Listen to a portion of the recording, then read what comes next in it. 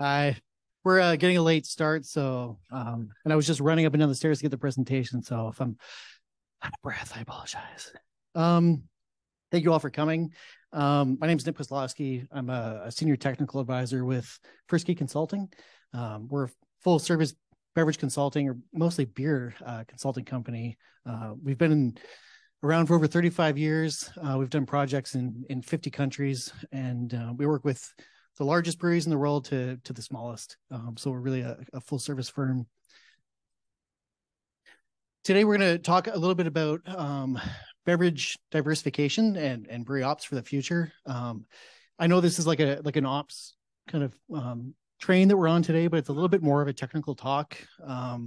Anyway, I don't know whether or not, because we're already kind of short on time, if we want to do like Q&As as they pop up. If you guys have like pressing questions, because there's a lot of slides to get through, by all means, throw up your hand and I'll do my best to answer your question. So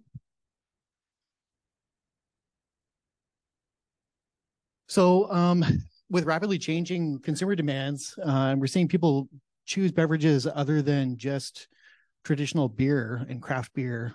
My whole background is really craft beer before I got into consulting, but we're seeing more and more that consumers are opting for different products than kind of your traditional craft beer. So hard seltzers, distilled beverages, malt beverages. We're not going to talk about distilled or malt today. We're really going to focus on hard seltzers, low alcoholic beer, and non-alcoholic beer. They're all growing really rapidly. We see more and more of them on the shelves all the time. And if you want to produce them as a craft brewer, what does it mean for you? What do you actually need? What equipment in your existing facility can be used to accommodate that production need? And what is really going to be kind of stress tested inside your four walls if you decide that you want to jump into that RTD or low alc or non-alc beer space? Excuse me. So, like I said, we'll look at the technical considerations of RTDs, de-alc beer, alcohol-free beer, really the utilities that are needed to produce them. And you might be surprised at some of the numbers that you see when it comes time to deciding that you want to produce these yourselves. And the whole other really big part of this is the issue around compliance and safety.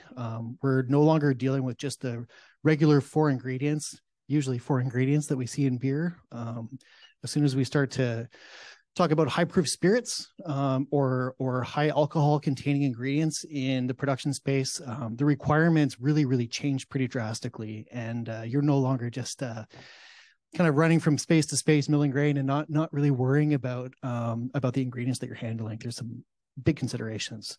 So like I said, this is a technical talk, and it doesn't cover the financial feasibility of actually deciding if you want to just start to produce RTDs or low alc or non-alc beers.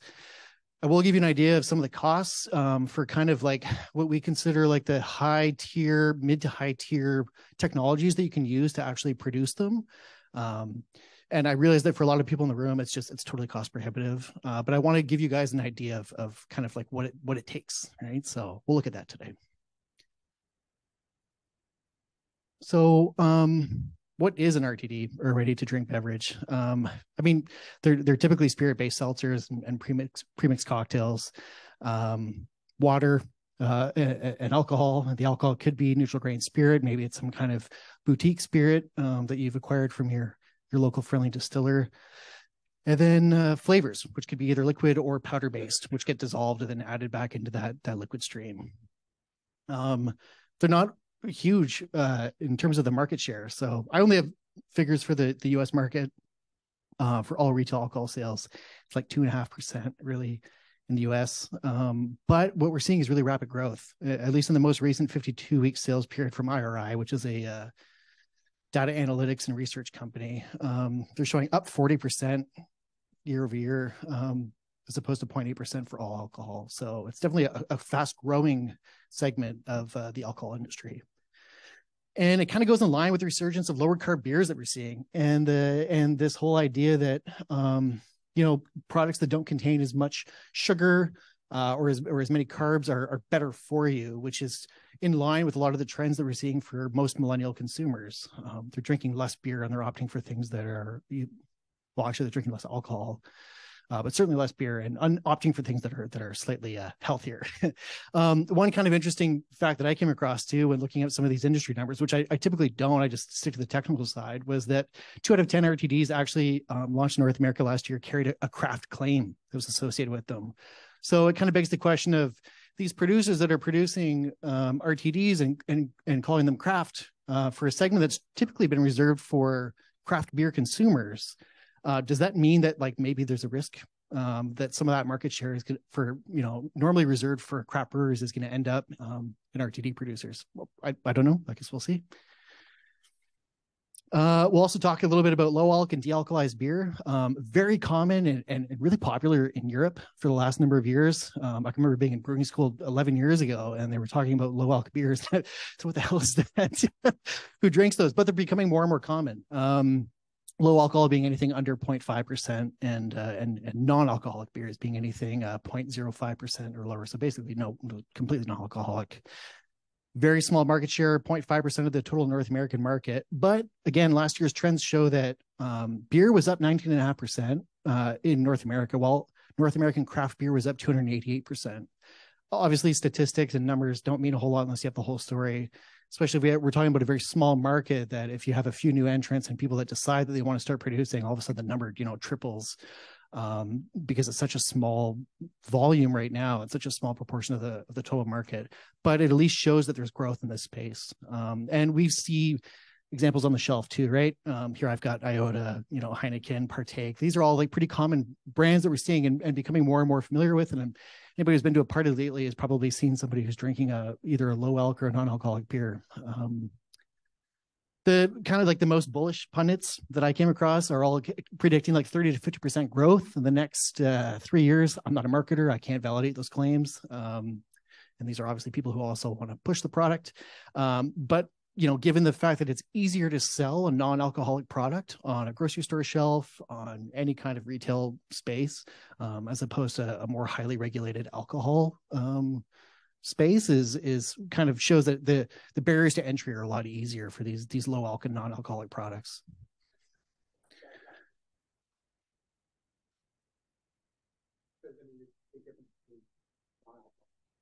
Non-alc.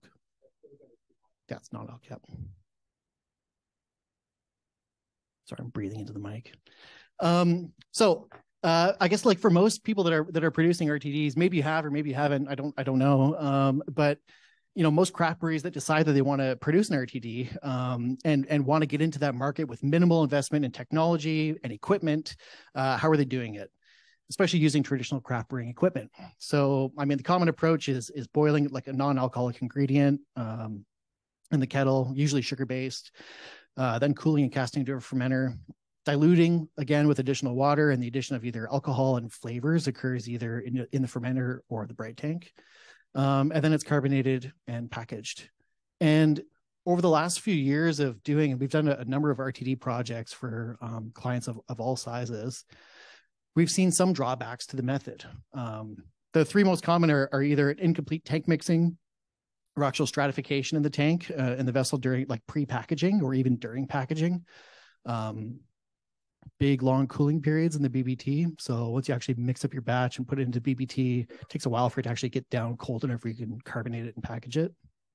Or just overall inconsistent product specs. And especially if you want to be a contract producer, or you want to make small batches, when we're talking about errors in flavor or the alcohol addition, we don't have a huge margin in BC or Canada to when it comes to alcohol. So errors in metering those things into that product stream can really, like, you can get in a lot of shit. So it's important that all of those ingredients that are being added are done so at the right proportions. Probably one of the easiest ways to prevent stratification is just with a side mount agitator. It's usually used to maintain homogeneity in the product during your batch production, during a packaging run. And you can either specify these in your tank when you're buying a new tank, or you can add them to your existing vessel. That's pretty common too. Just as long as you're not cutting into your glycol jacket, they can be added if you kind of want to repurpose a bright tank to what's kind of, you know, commonly known as like a batch tank or a mixed tank. And then in order to avoid really long bright tank residency times, which is, again, is one of these common errors that we're seeing, it's just by use of an external trim chiller. So if you use an external trim chiller and a pinpoint carbonator, you can really, really quickly cool down the vessel and the liquid in that vessel to the right temperature so that you can carbonate it. If you're going vessel to vessel, maybe you can do this in a single pass without actually having to wait for the whole thing to cool down. It's just a very big glycol load. But this is kind of like the common arrangement too, where you're recirculating outside of the vessel through a heat exchanger, then back in. Once that temperature gets to the right point, you can start to carbonate. So, and again, the reason it works is because there's that big delta T, right? When you're talking about trying to just use the jackets in a bright tank, we all know that you can't really count on a bright tank or a mixed tank to do a whole load of cooling for you, right? It's really a heat exchanger is the best way to do it. So when that shorter tank residency time also means that you have more theoretical batches per week, per month, per year. If you can get that liquid into the tank, cool it, carbonate it, get it emptied, and get the next batch in as quickly as you can. So it has a pretty big impact on overall capacity when you're talking about faster tank turnover.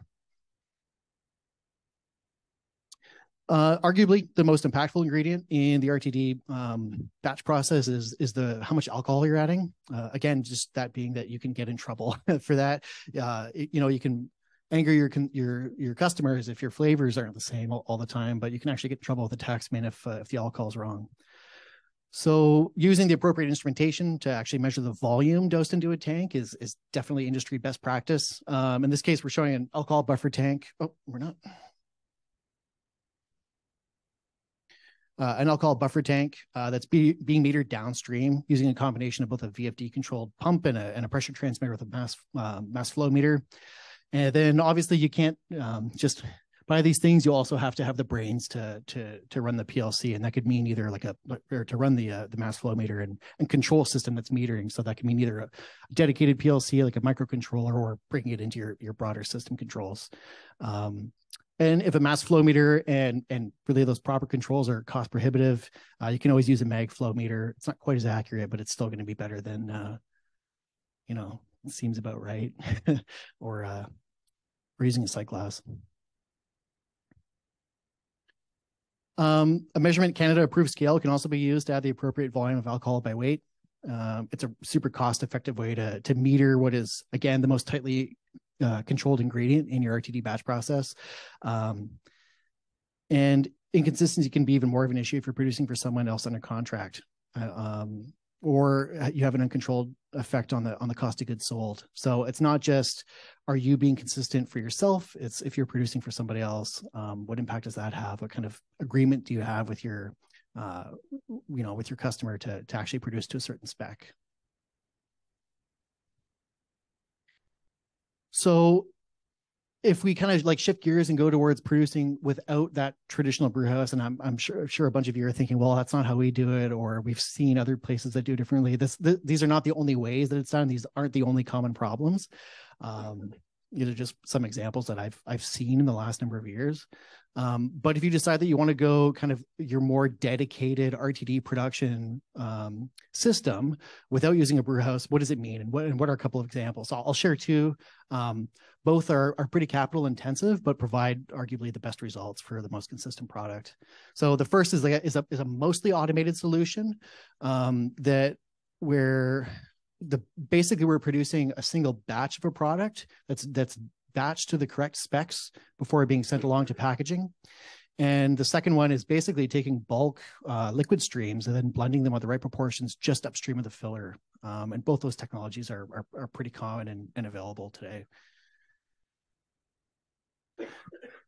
So here's a recirculation loop for a batch process. So we'll have bulk alcohol, bulk syrup, and DAW or deaerated water. And again, like this graphic's not showing like valves or pumps or heat exchangers or instrumentation, all the things that actually go along with making it work. It's really just a flow diagram. But we can see bulk alcohol is coming into the system. It's being cut with deaerated water, which is also kind of can flush that bulk syrup line and that deaerated, well, the deaerated water line is is not flushing itself, and being brought into, if we follow that blue line down into that kind of batch recirc line. The burgundy line that's just shooting down from that manual ingredient dumping station is showing that main kind of recirc loop. So over time, an operator can actually add manual ingredients into a vessel, a dedicated vessel that's used for, again, adding either alcohol containing ingredients or powder-based ingredients, getting them homogenized, usually with a high shear agitator, and then being dosed into that recirc line. That recirc line is injected kind of like from that slide that we saw before with that external heat exchanger and pinpoint carbonator. Same kind of premise is used here, where once we get that recirc line and loop turned around enough times and we've added all the ingredients and we have homogeneity in the tank and we can verify specifications, we can take that path off to the filler. So it's basically just it's a big recirculating tank and loop system where you can dose in ingredients as needed. This adds a whole lot of flexibility. Basically, it means that you can dose the right ingredient at the right time manually, right? So you could be pretty specific in how much you're adding and weighing. You rely a little bit less on instrumentation than you do for, counting on everything being metered in with a mass flow meter. It provides an operator a check to say yes, or quality to say, yes, this meets all the specifications that we're after for pH, for alcohol, for everything else. And it also makes sure that some of the powdered or liquid ingredients that otherwise wouldn't be compatible together are added at their dedicated times and separately from each other, right? So,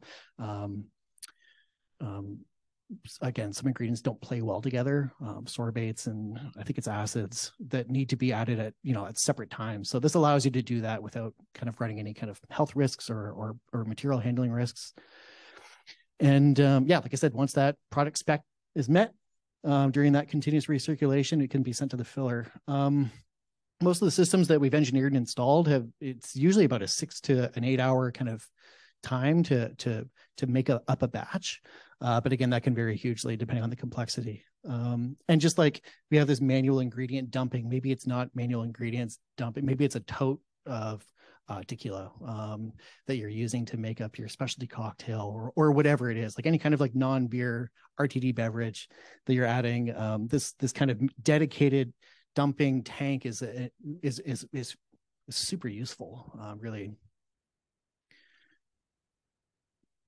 That the kind of more highly automated option that doesn't include an external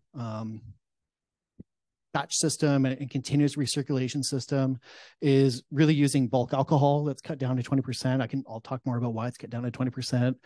Syrup, your deaerated water, and then your flavor base. It could be that your flavor base is made up in a way that was similar to that last slide that was showing a continuous batch system, and maybe you're just making up a flavor base, right? And eventually that's getting fed into the downstream. But really what this unit's doing in this case, it's a Conti Flow by Crohn's. If you guys ever get the opportunity, you should take a look at them because they're pretty cool. But they'll take.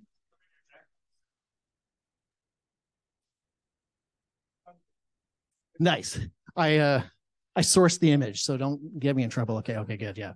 So, but basically, yeah, you can take a blend of a variety of different product streams at the correct proportions as feedstock. Really, send them into this machine, and it'll be blended to the right proportions as per the recipe, and then sent downstream to the filler. It's pretty slick. It's not like craft beer brewing, right? This is not craft beer brewing.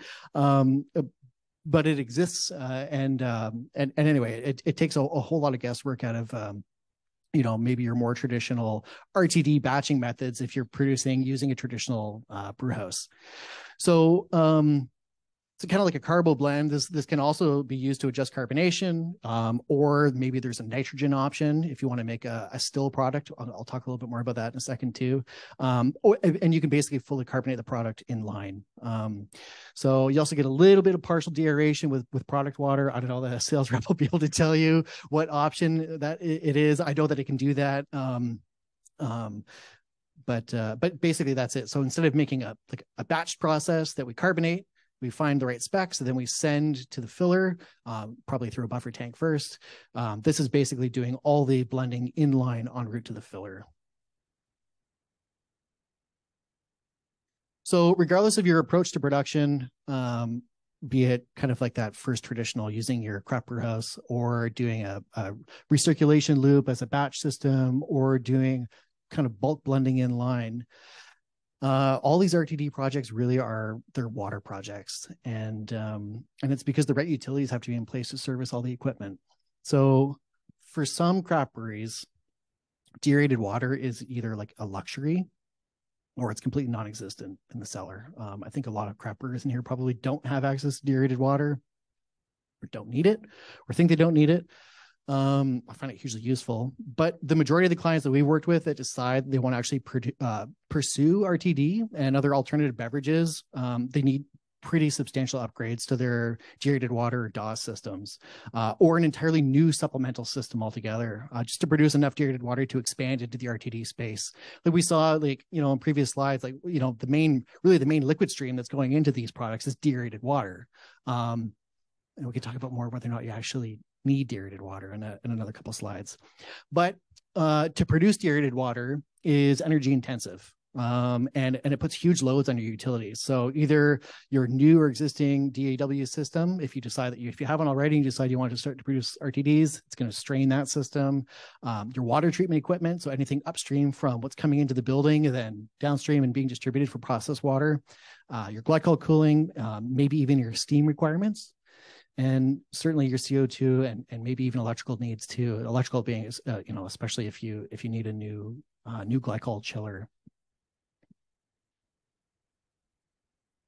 So why do you need deaerated water, or more specifically, like, how is it used? And there's kind of like two main high flow and low flow processes. If you're going to batch up and make some RTD, the real high volume users are really being like dilution and the batch makeup water to produce the product. So that process water that ends up as an ingredient, and the low volume users are going to be for ingredient mixing, especially if you're talking about using a like a powder based ingredient that you're getting basically just, you know, mixed up enough that you can pump it over into that product stream. Again, either being fed right into a bright tank or a mixed tank, or added to that batch recirculation loop, or added as a bulk kind of supply to your ContiFlow or whatever other kind of comparable technologies out there. Oh, sorry about that. Thanks.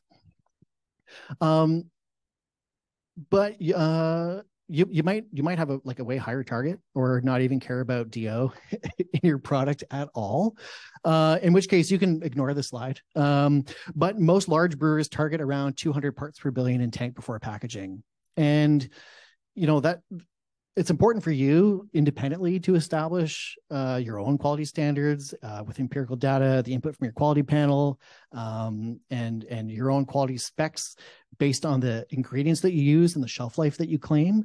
But you know, this question was asked to me a little while ago, and actually I didn't have the number at the time. But yeah, what we're seeing is kind of like from the world's global brewers, 200 ppb is kind of a typical spec for a non-beer derived RTD product.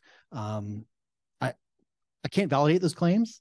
And I think that part of that might be coming from the fact that, you know, really the largest producers of these products were traditionally brewers. And as brewers, we know that DO matters so much for our product.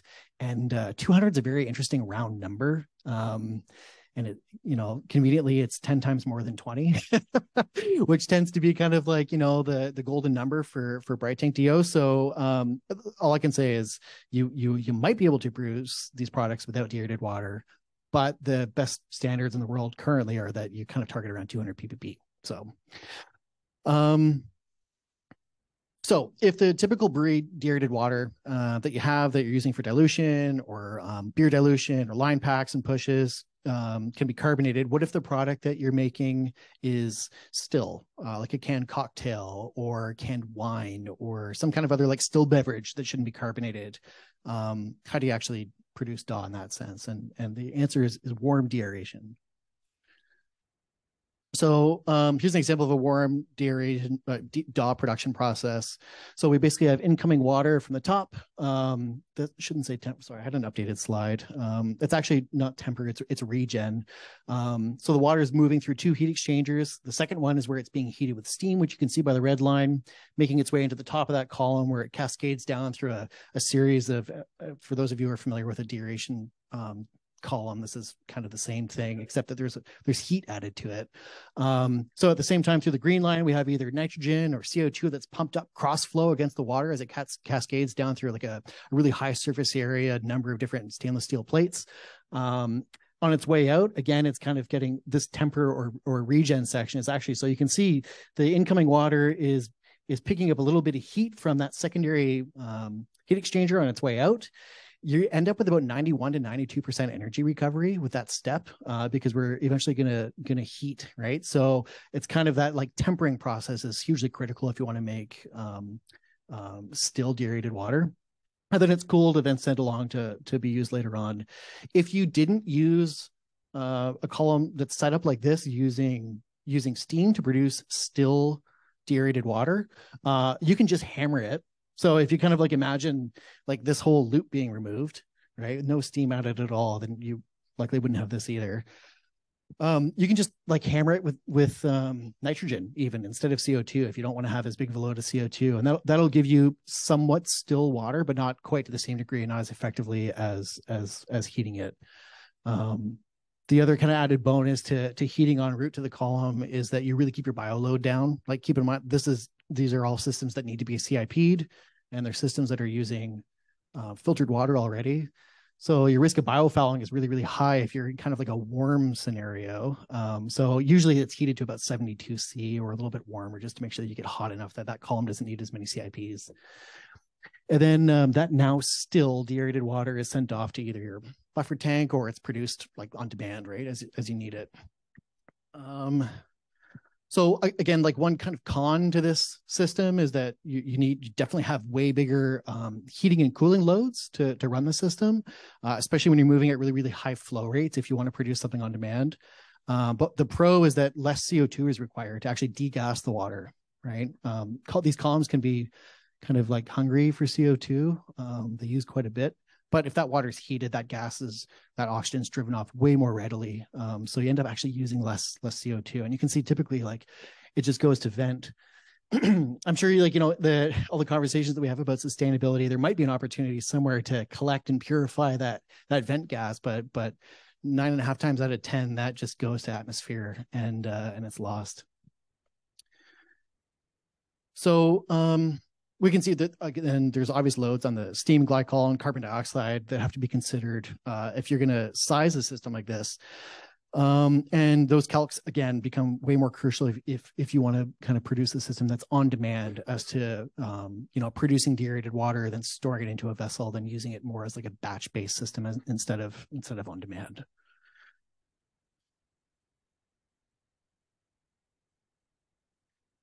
So here I did kind of like a quick calc just to see like, well, like what's kind of a appropriate flow rate and what is that like for water if you actually wanted to make deaerated water on demand, and like what does that mean for your chiller sizing? So I looked at Vancouver's tap water and it typically tops out around 15%. The report from 2021 showed a high of like 23.5 degrees, which I'm guessing was the height of the heat dome. From last year. Anybody who produces a lager with a single pass heat exchanger was probably feeling the pain at that time. But really what it does is that it shows this table shows the refrigeration requirements. If you want to produce DAW at various flow rates at 15 degrees Celsius in a single pass through a heat exchanger. Again, most breweries will probably produce, store, and then use that deaerated water, especially if you're just getting into the RTD space. Like it's not going to demand a huge amount from you. You may be doing small batches and deciding whether or not you have a good marketing strategy and your product tastes good and you can continue to grow it, right? So you're not going to jump in with both feet. But if you do, it's pretty interesting. So at 30 heck an hour, if you want to produce it on demand, we're talking about 11 tons of refrigeration or about 131,000 BTUs per hour. And I just like came up with a scenario to say like, well, what size brewery is that per year that actually needs a chiller that big? Some of you might correct me. You might say, actually, I'd make 8,000 hex, but it's 8,000 hex a year. So the total chilling load for kind of like your typical ale brewery that's not crashing all of its tanks all at once needs about 11 tons of refrigeration per year. Kind of peak. That's not engineering for any like serious peak loads or system losses or anything like that. So it just kind of gives you an idea of how much cooling power is really needed if you want to, you know, provide this ingredient into your batch system, but like on demand. So when you start to look at that, it kind of changes your perspective on how you might want to integrate something like this into your existing system, right? Or you just bite the bullet, buy a new chiller. I don't know. So it's important that these calcs are performed for all the breweries utility loads, especially like the last one that showed still water. Like you want to know what the actual loads are going to be on your CO2, on your steam, obviously on your water filtration side, and then most certainly on your glycol system too. So moving on to compliance and safety. Yeah, maybe like not like the sexiest topics, but super important for RTDs. Mostly because of the implications of handling some of these materials per the BC Fire Code. So the BC Fire Code defines distilled beverage alcohol as a beverage that is produced by fermentation contains more than 20% alcohol. So what does that mean for RTD ingredients? Well, basically it means that your bulk ethanol unloading or handling, and that might even just be like a tote. I don't mean bulk in a big tank that's being cut down. It could even be a pail really of alcohol. And your RTD ingredient storage and blending are all affected by the regulations and the rules by the BC Fire Code. So I know definitely that most breweries that are using high proof alcohol ingredients aren't necessarily considering the BC Fire Code when they're handling them or storing them. It's just kind of not the norm. And the vast majority of people are just kind of flying under the radar. And but it's important for you to know that actually technically like you could maybe get in trouble, right? I'm not going to call a fire department on anybody, but it does have an impact on your overall brewery equipment and operations. And if you decide that you want to actually build a dedicated system that is handling these systems on like pretty regularly, you know, especially where you're talking about major like bulk storage and handling of these ingredients, there's a few things that you need to be familiar with. So the first thing is area classification. So in the case of either using like a mixed tank that we talked about in that kind of like batch recirc scenario, or a bulk alcohol tote, or again pails for the addition of high proof ingredients, the electrical area classification dictates the types of devices that can be used in that environment, the grounding requirements, and then even the HVAC needs for the space too. So in this example, we've got a mixing and batching area, and it's treated as hazardous during production. So the proper way to actually mitigate these hazard zones is a dedicated air handling system that's exhausting to the outside, usually providing about 12 air changes per hour.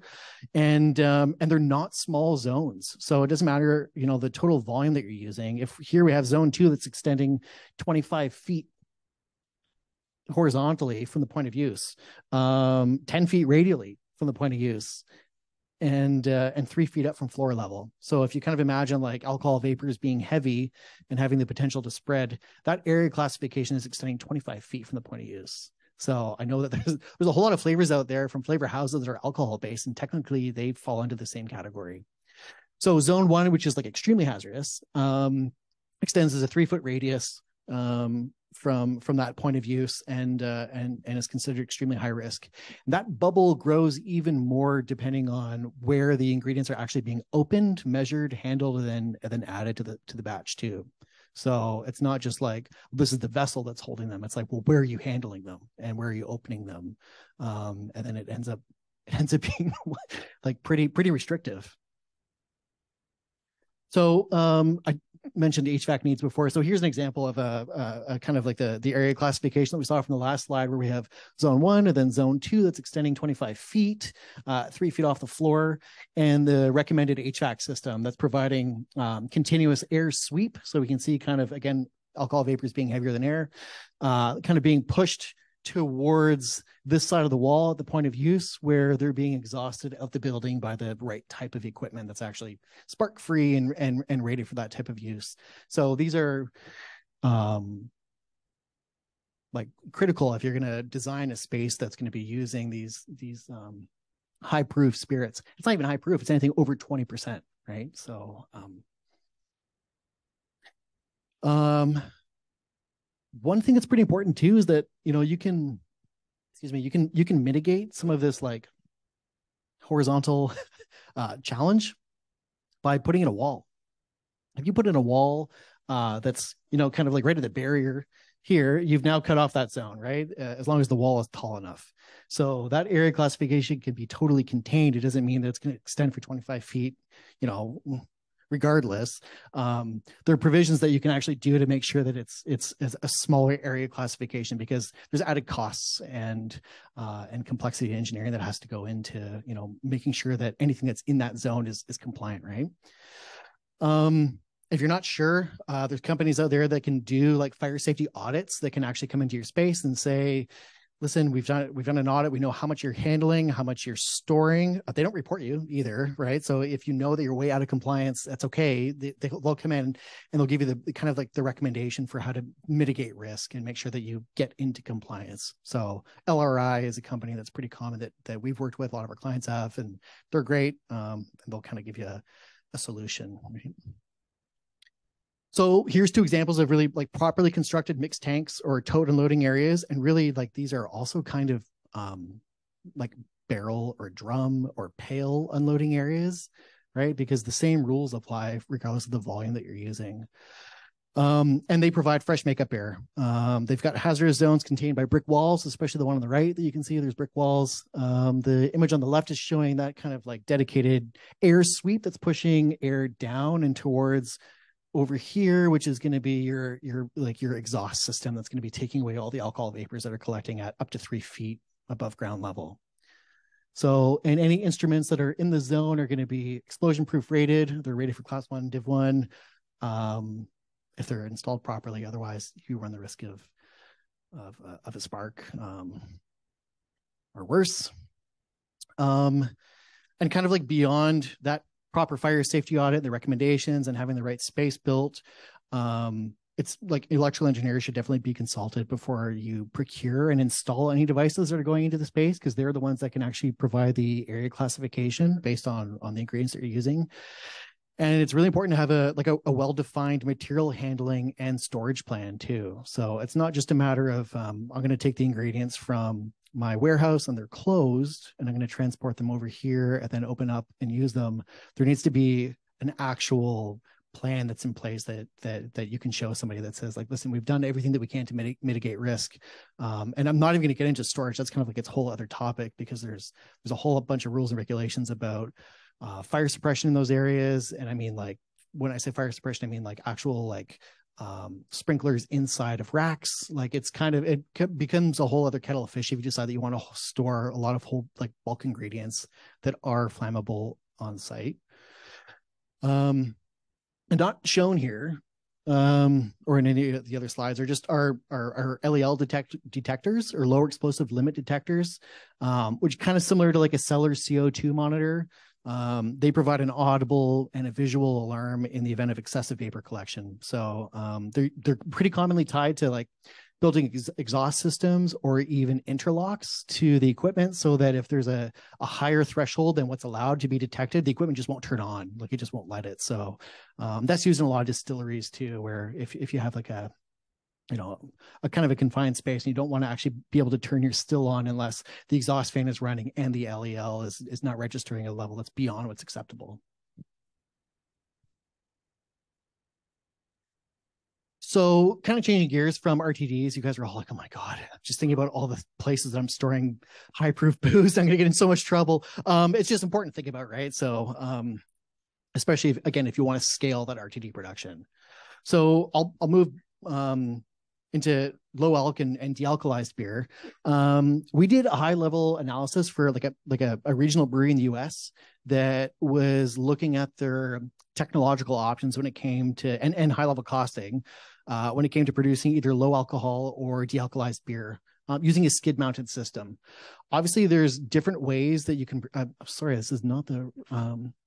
There's a couple words that are missing, but it's not the only way that you can produce low alcohol beer. I mean, there's either arrested fermentation, you could do cold contact method, you could use like non-maltose yeast like Ludwigi and other ways. There's other ways that you can produce low alc beer, but at least this client in particular was looking at more of a skid-based system that didn't require any kind of the challenges that were associated with the other methods. The main reason being that they didn't have a pasteurizer, right? And it's pretty common that if you have an arrested fermentation or other kind of alternative way of producing a low alc beer, you usually end up with quite a bit of residual sugar that's potentially high risk. So that needs to be pasteurized. They didn't want to put in a pasteurizer. So what we did is we looked at a couple solutions for them. And again, there's a lot of companies out there that can provide solutions within the industry. But this facility in question already had a bunch of Alpha Laval different skid-based solutions, and they were kind of chosen as the preferred vendor for the solution, just because of the ease of integration. And it kind of gets interesting too. Like you might have well, I'll talk more about costs later on, but like integration costs end up being, a little bit more than you think they might, as opposed to just buying the unit up front. So sometimes sticking with the same brand makes a lot of sense. Just ask the Crohn's guy. So at least in this scenario, this low alcohol beer skid that's capable of producing low alcohol beer, which is creatively named low al, it's a batch system, and it uses cross flow membrane tech. It's something that we're seeing more and more commonly in the craft beer space. Is cross flow filters, cross flow membrane filters weren't really used very much before, but they're gaining more and more popularity as they become easier to use and the cost is dropping. But basically what this does is it uses membrane technology to produce concentrated beer by removing alcohol and water from the feedstock. So while a batch of beer is continuously recirculated across these membranes and reintroduced back into that tank itself, the volume is actually decreasing while we're pulling out water and alcohol. And it's recirculated at really, really high pressure. All the low molecular weight compounds like water and alcohol are taken out of the liquid stream. And those high molecular weight compounds that are containing like proteins and color and other flavor compounds, they all get concentrated into retentate, right? So they're retained. That retentate is diluted to the appropriate ABV, again, by using deaerated water to make up the final low alc volume. So, and then you can actually fine tune the flavor by introducing CO2 or flavor or coloring to reach the desired specs. A lot of you guys are probably like, what? It's not craft beer. And it's not really. This is like alternative beverages, right? So RTD, low alc and de-alc beer.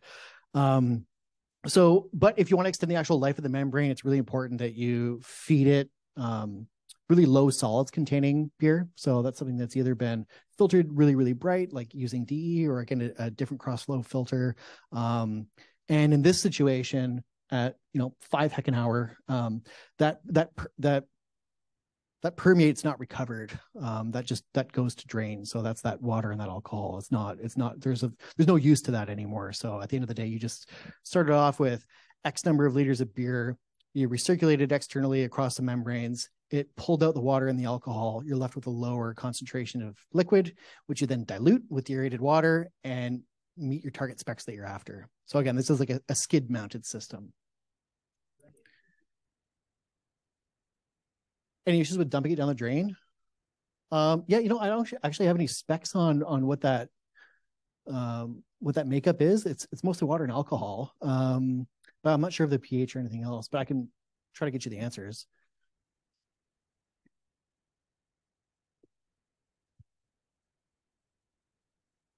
So again, here's a flow diagram, just kind of showing the process.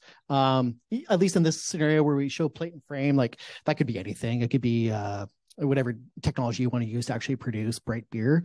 And then step 2 is showing bright beer. It's not necessarily a bright tank. It's kind of more like a batch tank, you wouldn't want to use a bright tank for this just because of how long the residency is that's required during that continuous recirculation until that alcohol is removed enough. Well, this one in particular produces 5 hex an hour. So, and I'll get to costing and everything for that too. But you can kind of see, so you're feeding it water glycol, hot and cold water, air to actually run all the valves. And then that permeate that we don't want, that's rejected, just goes to drain. And then that kind of lower alcohol bright beer that's under 0.5%. Again, like here I'm showing Carboblend and FlexiTherm and other couple skid-based systems. You don't necessarily need to do that. You might just dilute to the right concentration and then send it to the filler, either in the bright tank or kind of in another tank in between. So that's kind of one batch process that's using skid-based membrane filtration technology to reduce alcohol content to make a low alcohol beer. So if you want to make de-alkalized beer, the last one provides anything like under 0.5%. So if we want to get to that under 0.05%, it's a little bit different tech. It's typically, and really the only way that I know is with like vapor stripping. So it's basically vacuum distillation. And it's continuous. Actually, it's not a batch process. It's continuous. So we'll actually use, instead of concentrating that beer, again, via filtration, and then adding water back to the concentrated retentate, you strip out the alcohol with a column of deaerated RO-treated water. So again, we're talking about another whole utility that we need to add if you don't have RO available in your facility. And then that's condensed, captured, and then after vacuum treatment to remove all the non-condensable volatiles. Right. So all your aromatic compounds and anything else that's volatile actually gets taken right out. Those aromatic compounds are actually captured and then can be dosed back into the product stream to the required specification. So all of those beery smells and aromas are removed, and then you can actually add them back in at the right proportion. So that condensed alcohol and water solution, which is now about 20% alcohol, that you've removed in that previous system, that went to drain. In this scenario, it's actually recovered, and it can be used in other beverage products. So you end up with what is essentially a seltzer base, 20% alcohol seltzer base that you can use for other product streams. So there's some real added flexibility to this, but there's also more complexity too. The first thing being that, well, I guess one of the real pros is that like this can also produce a beer that's 0.5%, so it's technically low alcohol. It can either be more than 0.5 too, right? You can remove as much alcohol as you want. But in order to actually capture that 20% alcohol that would typically be rejected, you need a distiller's license. And all that material that you're using that's been collected at 20% ABV also falls under the same guidelines for the BC Fire Code, just like handling anything else that's 20% or over. So there's more challenges that go along with it. Furthermore, there's also some additional engineering and utility needs that go into producing or running a system like that. So again, just another kind of flow diagram showing unfiltered beer. You really want to feed this stuff beer that's as bright as possible.